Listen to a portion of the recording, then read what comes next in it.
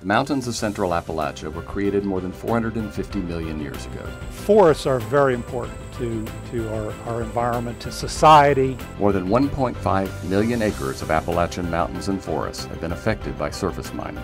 And so what we see throughout the Appalachian region right now is a major land change or a shift in land cover type. Green forest work has the potential to make a huge difference in central Appalachia. Even though we're 15 people today, we're making a difference to come out here and actually get this site on a trajectory to be a forest once again.